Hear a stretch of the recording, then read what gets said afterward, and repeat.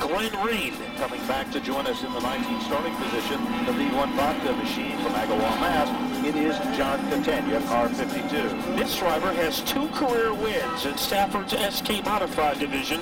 In car number 84, Webb Motorsports brings us Eddie Spires. Mohawk Northeast brings us the Henke Baldwin Racing Enterprises machine from Berlin, Connecticut. Car number 44 for Tony Membrino Jr. Then it will be the Bullet in car number 92 in the competitive Edge Coatings car, Dan Wesson. Then it's a Jones Brothers Roofing number 7 for Tyler Jones out of New Milford, Connecticut. North End Auto Parts brings us car number 54, Eric Berg. So the field rumbles down to turn number 1, Matt, and there's no question about it. It is Mikey Christopher. And right alongside is the number 6, kind of what we saw 1 week ago, but it was reversed when the DiMatteo machine was the leader of the pack. DiMatteo led a lot of laps a week ago. Right now, he's hanging in second, and he is getting a threat from the 03. Coleman trying to pierce his way underneath the 6 car. Also making an early move is Andrew Moeller in car number 35. Certainly is. Now, Moeller had a great run early in the year to secure his first victory as they come rumbling off turn number 4. To the front of the field is Michael Christopher. Also making some noise, it is Tyler Hines with the number 25. He's running to the outside in the 5th spot. Here comes Joey Cipriano for 6th. And here comes Todd Owen looking racy to the top side of the racetrack. Owen is driving like he's possessed to get to the front of this field. Right there with him is Marcello Rafano, and here comes Kid Rock, Keith Rocco. Look at that move by Owen, Matt. He went from the high line to the inside line. He's down underneath Tyler Hines. And that was a pretty clever move by Owen. We have a battle for the lead. Here comes Corey DiMatteo, the Camo Kid in the number 6 car. And DiMatteo is taking over the lead on lap number 4. Lead changes going 4 laps. It is a lead change, and Corey DiMatteo is back in command. Michael Christopher running to the outside. Oh, what a move by Joey Cipriano. He dives down low into the 3rd turn, picks up position number 3, forcing Troy Talman back to the 4th spot. And Cipriano pits next to Wesley Parker, and he said both he and Wesley were going to win tonight. Here comes Mike Christopher trying to pay back Corey DiMatteo. He has 2 tires underneath the 6 car and now retreats.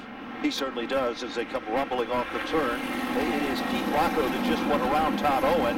Rocco moves into the 6th spot. Owen drops back to 7th. Marcello Rafano is in position number 8.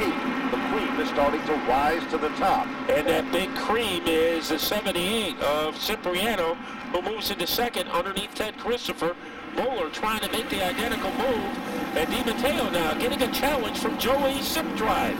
There's no question about it. Here comes Keith Rocco to the outside. Like he was shot out of a bow, that arrow moves into the 4th spot. 4th isn't good enough. Here comes Todd Owen. He is all over to challenge the Moeller number 35 machine. 8 laps of 40 now complete, Matt. Leader is still Corey DiMatteo at the front of the field. A little further back in the field, things are also starting to get heated up as Glenn Reen is starting to come to the front of the field. And Mike Christopher, he had an opening momentarily, and here he comes again, but Cipriano closes the door, and as Christopher had trouble, as Rocco makes contact with Cipriano and barrels into the wall. Trouble for Kid Rock. Keith Rocco's car hit at a ton as it came to a screeching halt underneath the Dunleavy's machine. That's the Hokan number 88. Car number 78. And then in the 2nd row, boy, Charlie, it appears to be the 82 of Mike Christopher, and then Andrew Moeller in car number 35 as we get ready to turn the ignition key. Just about 25% of the race has been completed, and Corey DiMatteo led a lot of laps last week, didn't get the win. We'll see if he can turn the tables tonight. Let's see what's going to happen. Don't count out Todd Owen, Stephen Kopsick, and a lot of the other strong cars that are working their magic through the field. Down into turn number 1, Corey DiMatteo tries to hold on, but on the outside, look at Joey Cipriano. They are 3 wide, and Andrew Moeller pulls off the Timex timely move of this one as he dives down low to the inside. Off the turn, Matt. They're wheel-to-wheel, the bottom of turn number 1. Andrew Moeller is hungry. He won early in the season. Trouble now. DiMatteo goes around, and it is the 25 car of Tyler Hines that makes contact and brushes the Armco retainer down in turn number 1.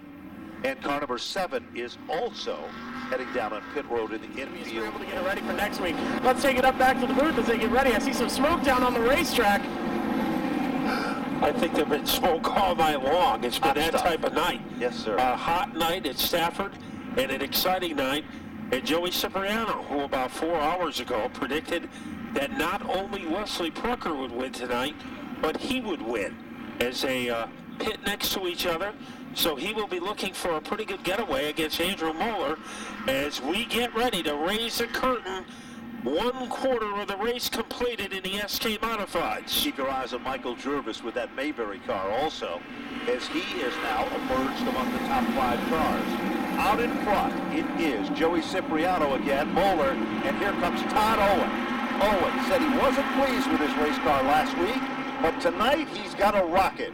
He goes to the outside of Moeller. Todd Owen shows that he's not only the point leader, he's a contender for yet another victory here at Stafford. He said he was rubbered up and ready to go as he is able to move around Andrew Moeller. He is in second, and he is going after Cipriano. Todd Owen is all in. He certainly is, Matt, and so is in Moeller. They come off the turn, and the point of the arrow still becomes Joey Cipriano. Todd Owen puts the Cookers construction car directly in the line of fire as he comes off the turn. Watch Owen's car with a lot of giddy-up down the back straightaway. Cipriano is still the leader. Now look a little further back, Matt. We've got a side-by-side battle for 4th. And that will consist 3 wide. The man in the middle is Tallman. And Tallman trying to prevail. But things got a little nerve-wracking there as Glenn Reen made it to Owen. Here comes Owen. Great move to the inside. Cipriano going, as they come off turn number 4. Who will make it to the stripe first? Owen. It is Todd Owen, the brand new leader. So Joey Cipriano got the $250 for trouble now. Glenn Reen is involved, and we've got a scramble of cars, and it consists of 1/3 of the field is between turns 1 and 2. Involved is the 44 of Membrino. The Catania machine is involved. The 1X of Leary is involved. I believe that Glenn Reen's race car is in there too, Matt. And there was the same thing about Keith Rocco, is they work on their entire race operations and the people that they help and consistently work with them. I know one thing you can say about Keith Rocco. There is one thing you will never see him do. Stand still. You're right. He is always moving around doing something, so he should be back.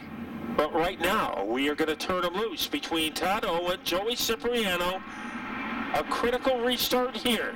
And it's a picture-perfect restart, Matt. And Todd Owen takes advantage of things at the point, but just as he goes to get on the gas, it becomes a new factor involved, and that appears to be Marcello Rafano is also in the middle of all of this, and he is following Todd Owen. Off the turn, they're 3 wide. No, that is Moeller now. It's moved to the inside as well. Yeah, Moeller backs out of it. Now he is trying again on the inside. Todd Owen in a ferocious battle with Cipriano. Owen on the inside as they swing off of turn number 4. Let's see who gets to the line first. And it is Cipriano on the outside and regains the lead. Well, all that's been happening. Marcello Rufano goes up the hill. Meanwhile, Andrew Moeller is right there back in the thick of things. And guess who's coming? Defending champion, last week's feature event winner, Ronnie Williams in the Scavora race car. It's moved into the top 5. Back off turn number 4. To the line they come, and it is still a dogfight battle to the point.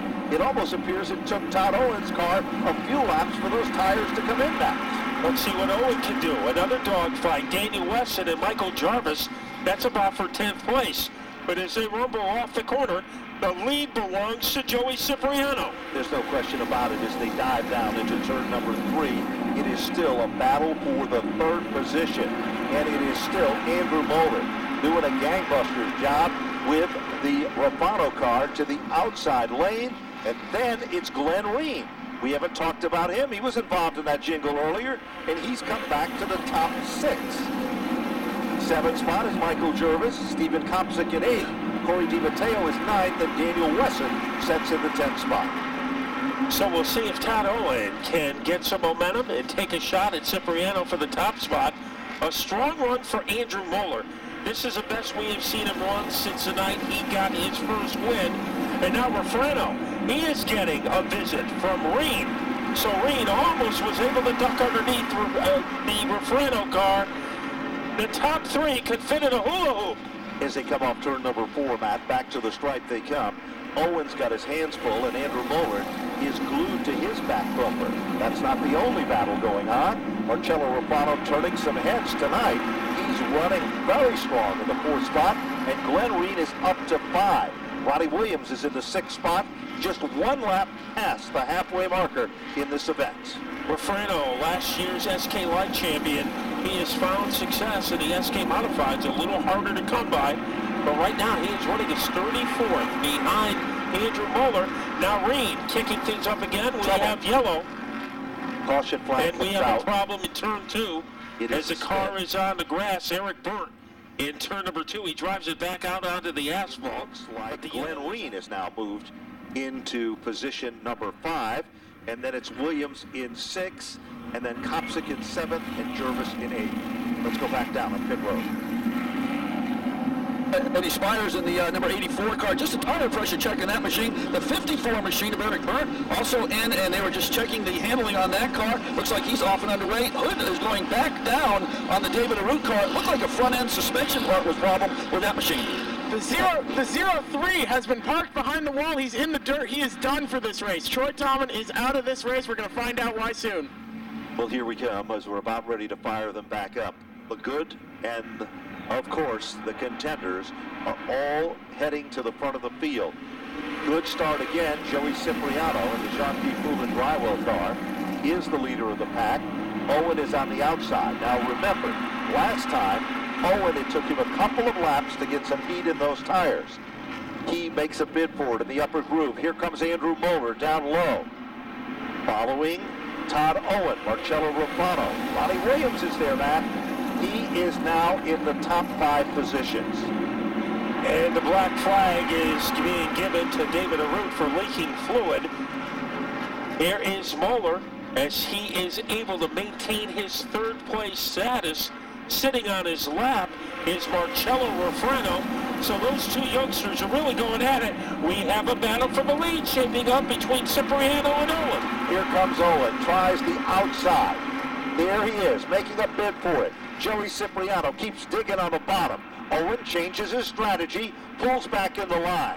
Meanwhile, look a little further back, and there is the battle for the 5th, 6th, and 7th spot. Reen, Williams, and Kopsik.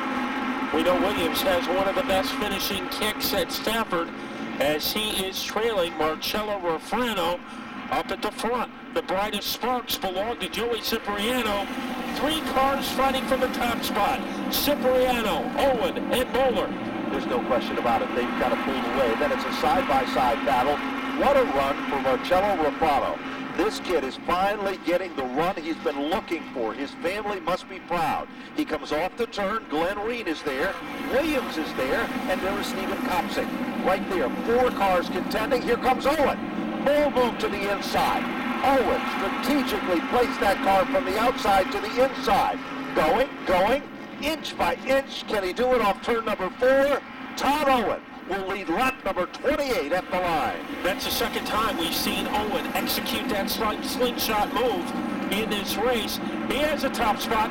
Moeller, the closest one to the back bumper of Owen, as they are able to whiplash their way out of turn number 4. It is Todd Owen leading by a fingernail over Moeller. Moeller continues to impress everybody here tonight. He has been so strong in the 2nd spot. He's going to make a bid down underneath Todd Owen. Meanwhile, Cipriano does the crossover down underneath Moeller. Throws the car in at a ton. They are sideways. Moeller suffers the worst of the wear. And it looks like Marcello Rafano might have been one of the cars involved, and he is pointed to the wall. Similar to Keith Rocco, they're both out of the same stable, but the front right is completely destroyed, except this time the housing stayed with the wheel, so it's going to be a lot of damage to that car. Hopefully they'll have it ready by next week, but that tire is hanging on by a thread, and a bit of the track bar, which is actually disconnected. Also, the Troy Tomlin 03 was taken behind the wall because they were black flagged and taken out of the race completely. They caused 2 wrecks per the NASCAR rules, so they are out of this race for causing 2 wrecks. Let's go back up to the booth as they're 2 wide and ready to fly. well, we're about ready. It's going to be a 10-lap shootout, Matt, when they get him fired back up. Off turn number 4, Todd Owen. Will he be on top of his game? The green is out. Boy, he had a great restart against Glenn Reed. And look at that battle for second. New player in the mix. It is a familiar sight here at Stafford, and it is Ronnie Williams. And Corey DiMatteo, remember he dominated early. He is back in front. He is in 4th place. And we haven't mentioned, we don't want him upset, but it is Daniel Wesson who has emerged among the top 5. Remember, a week ago. And what about Eric Byrd, Matt? We thought he was out of this so many times. He is now back among the top 6 cars. Boy, that car was in intensive care just a moment ago. Now it is in 7th place. They're ganging up on Eric and on Todd Owen. Here comes Williams to the inside, and he is going to whirlwind his way underneath Glenn Reed. 31 laps now complete up on the board of 40. Glenn Reed continues to dig on the outside. Ronnie Williams, the man in control on the bottom. Williams moves into 2nd. Who's the tail that wags the dog there? Here comes DiMatteo. We counted him up. Daniel Wesson among the top 5 and going forward. Eric Byrd.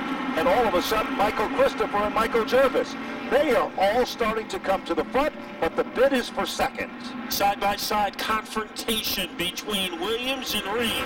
And Williams with a bit of an upper hand as they slingshot their way out of turn number 2. Here comes Reed. He has life coming off of the backstretch, and Reed trying to take 2nd away from Ronnie Williams. While those 2 competitors are fighting it out, this gives Todd Owen the opportunity to run away. Just like at the dog track, he's the rabbit being chased by the dogs here. Battle is still for 2nd. All of a sudden, Williams has it by half a car. Reed gets back up on the wheel, 34 and counting that. And then it's DiMatteo, and right there with him is Daniel Wesson. Wesson in the last 2 weeks has really become a shining star here at Stafford. And Jarvis has gotten by Eric Byrd. Jarvis is in 6th. Got a little nudge from Mike Christopher. Now there is action for 2nd. Williams getting challenged from behind by Corey DiMatteo.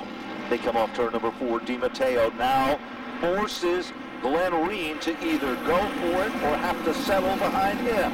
Meanwhile, Williams moves into 2nd. Here comes Corey DiMatteo with Reed still in that battle on the outside lane. This time, when they come off turn number 4, as they work their magic back to the line, it is still a side-by-side battle for 3rd. With Williams, DiMatteo, and Wesson and Reed paying attention to each other, nobody is paying attention to Todd Owen as he strengthens his lead. Meanwhile, while Owen is in command out front, Daniel Wesson and Corey DiMatteo are in a side-by-side battle for the 4th position. Daniel Wesson moves into position number 4. Todd Owen, the commander of everyone's attention at the front of the field. Last week, he was disappointed with a 7th place run. He came tonight with one mission. Not the points, but to win here at Stafford, and he is less than a half a mile to prove just that. Ronnie Williams, the only one who could mount a challenge as they rip their way off of turn number 2, and it's Todd Owen, 2 turns away from his 2nd victory of the season. Off turn number 4, Todd Owen, not only the point leader, but back in the winner's circle here at Stafford. Ronnie Williams finishes in 2nd, Glenn Reed for 3rd, Corey DiMatteo for 4th, great run for Daniel Wesson for 5. Michael Christopher, good comeback for...